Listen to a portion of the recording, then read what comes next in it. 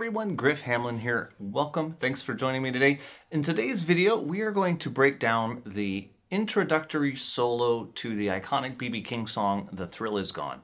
And so I played it, I'll say at full speed on the way in, so you kind of got an idea of obviously what it's going to sound like. So what I'm going to first do is kind of break it down note by note and what we're going to do, and then I'll play it through for you a couple of times. You can join me and try to play through it nice and slow, and then of course you can play it with me full speed. So let's jump right in, shall we? Now the song is a minor blues, and it's in the key of B minor, and this is going off the sort of, I'll say, original, I believe it's 1969 recording of the tune, the studio recording of the tune. If you go on YouTube, for example, and search B.B. King Thrill Is Gone, there's like thousands of versions of this song, and I even have several recorded versions from different live concerts and all over the place. Every single time, as far as I can tell, he played that intro or that song, he played the solos differently. So it's important to note that this version is that, I'll say, original 1969 studio recording.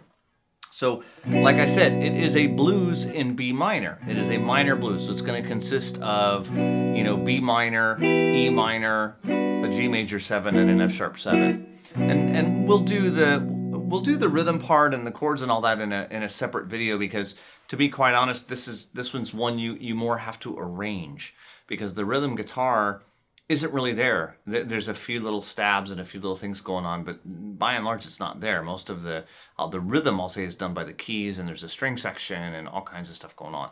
So that'll be a subject for another video. But the very first note, since we're in the key of B minor, we expect a lot of B minor pentatonic, which is exactly what we're going to get. So we're going to start right off on that 12th fret B, and you got to give it some sugar. You definitely got to give it some sugar.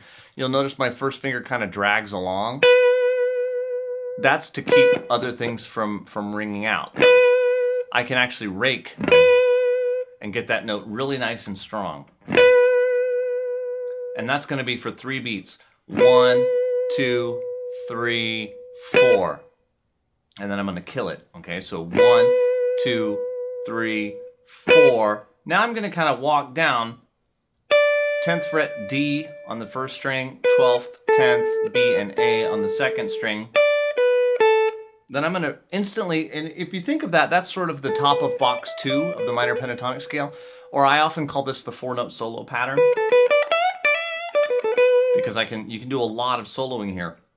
And the cool thing is you can take this pattern and bring it down an octave. And that's exactly what's going to happen here. So it's going to be D, B, A, jump down. Now, same 4-note solo pattern, but based around the B here at the 9th fret of the 4th string. Go up to the 9th fret on the 3rd string, do a bend and choke. 7th fret, which is the D, 9th fret E, down to the B on the 9th fret of the 4th string, up to the D on the 7th fret of the 3rd string, B, B, B. Okay, so in time, let me give you that. 3, 4, 1 and 2 and 3 and 4 and 1 and 2 and 3 and one more time. 2, 3, 4, 1 and 2 and 3 and 4 and 1 and 2 and 3. And from here at beat 4, go back to the D, bend that E a whole step. 7, 9, bends up a whole step. Give it a little sugar till beat 2, and you're going to grab the 7th fret on the 2nd string and kind of roll your finger over to get the 7th fret on the top string.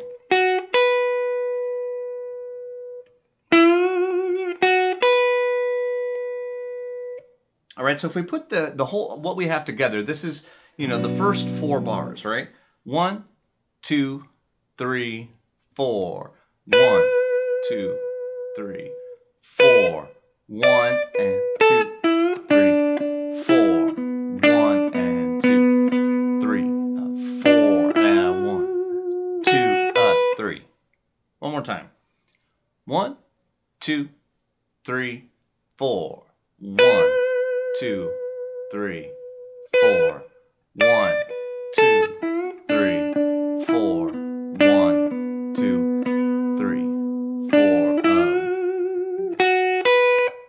And so from there, that's the whole first 4 bars. So that's the 1 chord. So from there, we're going to go to the 4 chord, which is the E minor.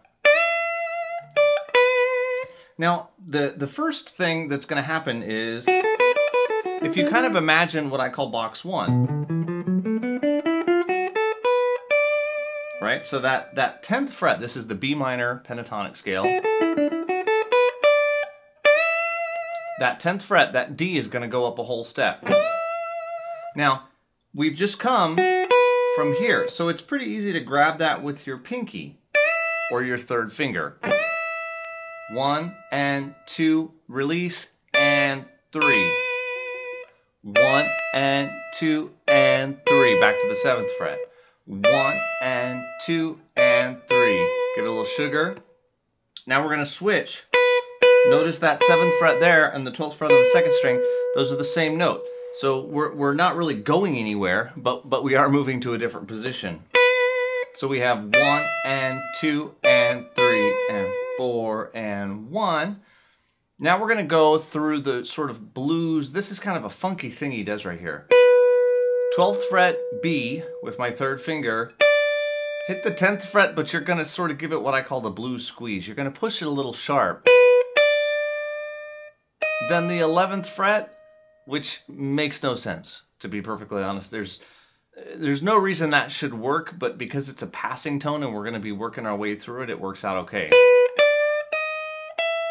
And we're going to go up to the 12th fret, bend that up a half step, which gives us a blue note, back to the 12th fret, and then I'm going to take that 10th fret. This is the hardest thing because I now have to bend that a full step with 1 finger. I have no other fingers available.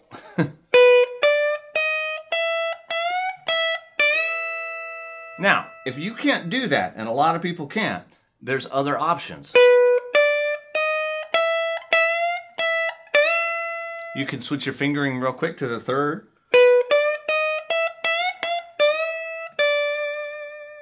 Okay, because the next thing after that whole step is to return to the 10th fret and then to go down to the 12th fret at the 2nd string, to the B.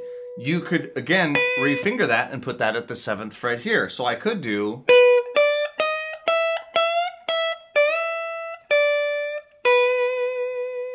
and I could end up here.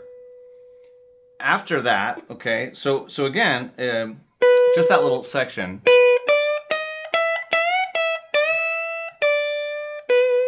That's probably how B.B. King does it. I've seen him do similar types of things, although never actually seen him play this lick. Or...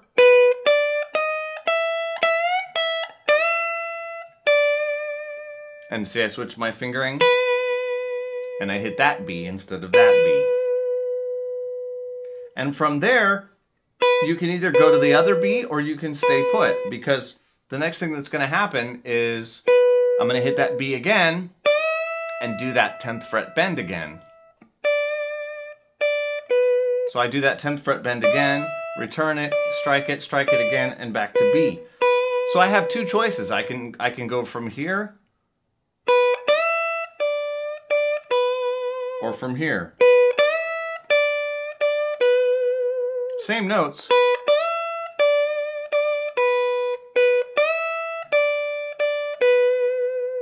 You'll have to decide what works for you, okay?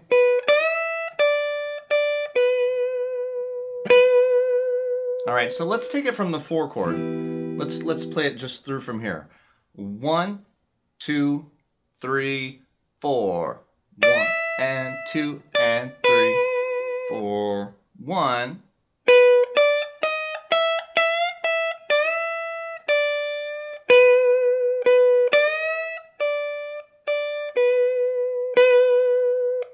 And also, he plays very, very, very quietly in this segment.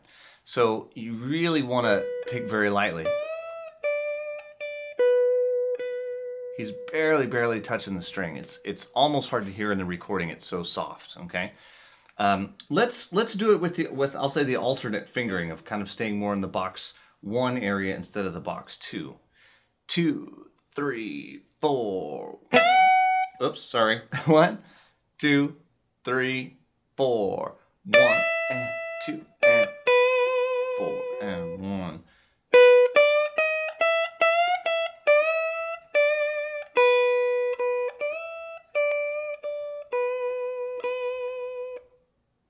So as you can see, it works either way.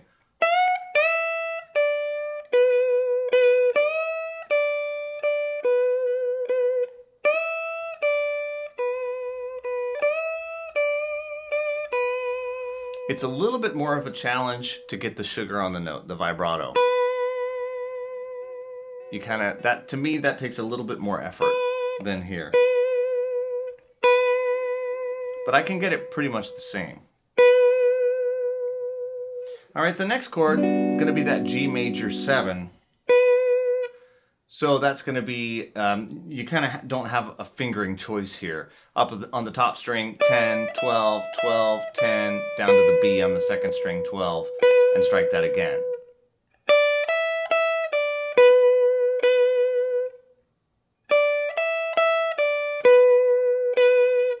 The next chord is F sharp 7. This one you're gonna hit the E up high, the 12th fret on the first string, and then you're gonna bend it up, but kill it,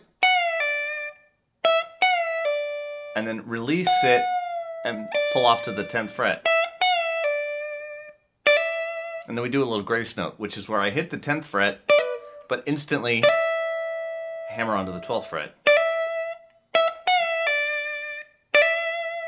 So it's 1, 2, and 3, 4, with a grace note. 1. Back to the B minor chord at that point. 10th fret. 10th fret again. This D up here. Down to the B. Again, you could probably go down to the 7th fret, but I don't think you would want to. Up to the D. Back to the B again. And you hit that one fairly quickly, and then there's this sort of random stab at the end. It's the 7th fret across the 2nd and 1st string, and he just kind of hits it. So that's the gist of all the notes and all the different options. So, you know, figure out how to finger it, you know, play with a little bit, figure out what works best for you. I'll play the whole thing through once, kind of nice and slow. I won't have my little looper backing or anything. I'll just play it through nice and slow. That way, if you want to, you know, rewind and play it again with me nice and slow, you can get through it a couple of times. All right, so here, let's do it. 1, 2, 1, 2, 3, 4. 1, 4, 1. 1 and 2, 3, 4, 1, 2, 3, 4.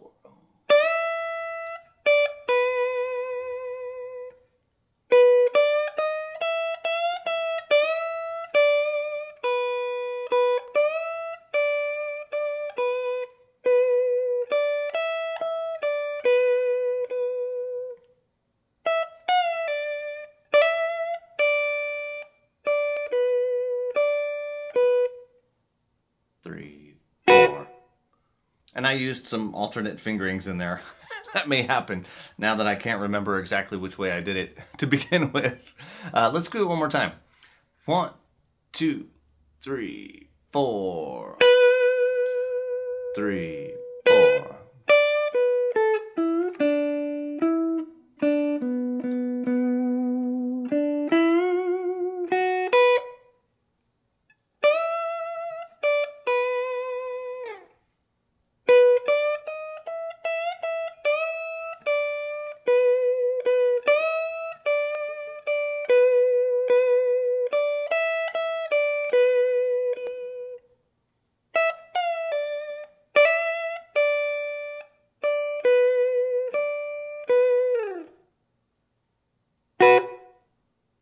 Now, I think this solo is often regarded as a fairly easy solo to get started with. And I think in many ways it is. It's fairly simple in the sense that it's really nothing but the minor pentatonic scale, which I commonly call level 1 soloing. It's definitely a topic for another video, but suffice to say, over a blues, the minor pentatonic always works, whether it's a minor blues or I'll say a more traditional, it's not really a major blues, but we'll call it a major blues for the sake of argument. The minor blues scale is the easiest. You can never be wrong with a minor blues scale. So it's the easiest way to improvise. That doesn't, I don't mean to belittle it in any way. It's a fantastic sound, and I use it probably 90% of the time, as do people like B.B. King and Albert King and Stevie Ray Vaughan. I mean, it's the sound of the blues. So saying that it's the easiest way and that you can't make any mistakes is in no way belittling that sound. It's awesome. It's an amazing sound, so it's great. But it is the common, I'll say, easiest way to approach this. And because there's nothing super fast in this song, it tends to get used as sort of an introductory type of solo. So if you're new to soloing, this is definitely a good way to go. It's not hard to count. It's not super fast. Some of those bends, however, could really trip you up. A first finger bend, I don't care who you are, is a challenge. And it's hard for me. It's hard for everybody. Unless you use super light strings, which B.B. King does, by the way. If I'm not mistaken, 8s or 9s. So on a short scale guitar. So he's actually got very little tension on the strings. I have 10 gauge strings on a sort of middle scale guitar. But if I play this on a Strat, I'm on a long scale guitar. I've got 10s on it. That's tough to do with a first finger. So if that's your situation, don't be afraid to refinger so that you can use a third finger or a fourth finger and have a little help. Those bends can be a challenge, all right?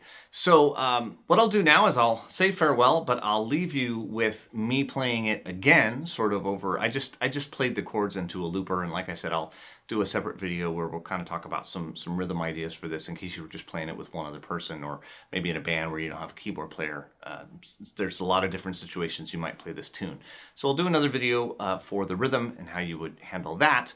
But this is the solo, and if you'd like to play it along with me, that'd be cool. Of course, if you dig this, if you're on YouTube, do the like thing and the subscribe. I do more videos all the time, so all that stuff. Check out bluesguitarunleashed.com if you have a moment, you want to learn more about playing the blues.